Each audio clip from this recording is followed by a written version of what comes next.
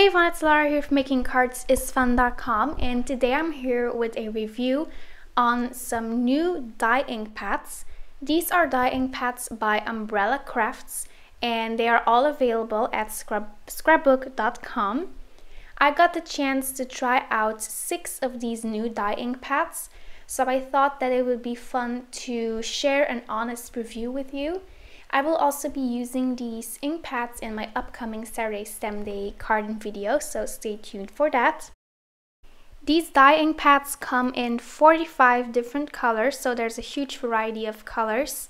And they are made in the USA, and then they also promise to give you like crisp and stamped images every single time. So that's why I decided to do a video so you could see if they actually give you crisp results. So the first color I want to share with you is the baby pink color. I got this color because I just love pink, and well, pink is my favorite color. Then I also got the rose petal ink, and the first thing that I noticed is that the color doesn't match with the color on the lid. So the stamped color is a little bit different than the color on the lid, but I will talk more about that later. Then I also got the coral color. This is like a beautiful corally, well, yeah, the name says it, it's a coral color, of course. And I also got the Marsala color, and then this is the Robin Egg Blue ink, and it surprised me that this color was so light since it's a little bit more of a turquoise on the ink pad itself. And then I also got a green ink pad color, which is called Sea Glass, and I really do love that color because it's such a beautiful and light green.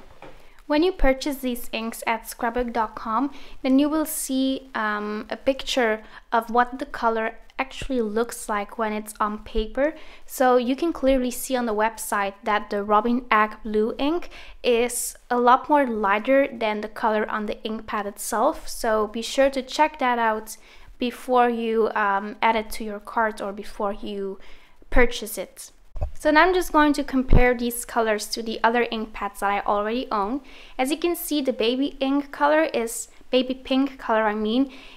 very unique color, and I didn't have anything like that before. The rose petal color is a little bit similar to the Simon Says Stamp Twirling Tutu color, but it's slightly darker.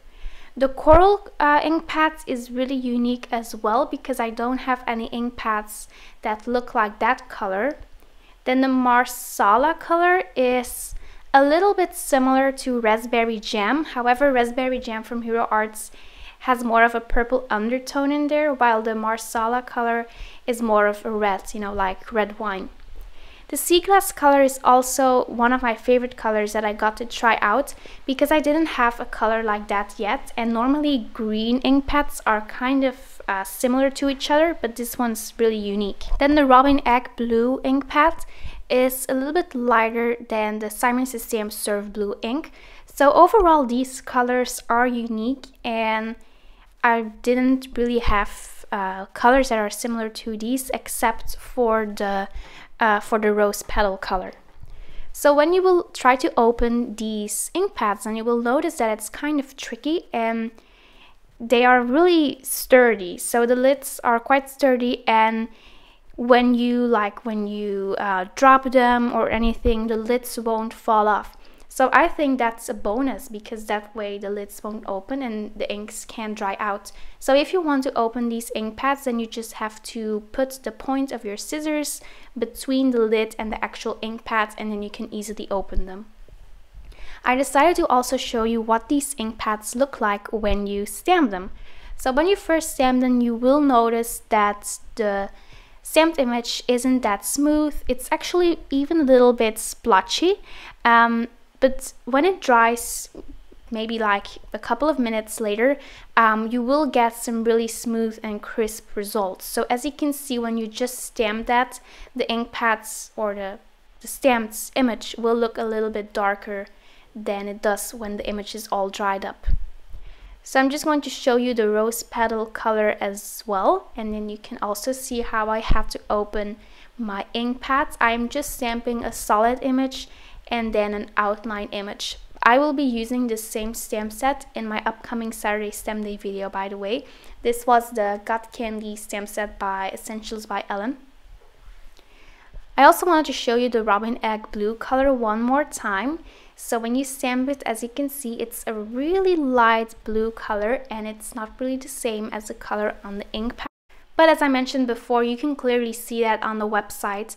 So be sure to check that out before you purchase these ink pads. So when you go to scrapbook.com, then you can check out all of the inks and there will be an image of what the ink looks like when it's on paper. So you can clearly see what the color looks like. So here are all of the stamped images. As you can see, they are really smooth and crisp, just like they promised to be.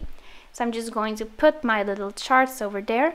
By the way, I will have a picture or a scan actually of all of these inks on my blog, and then you can also check out how they compare to the other colors.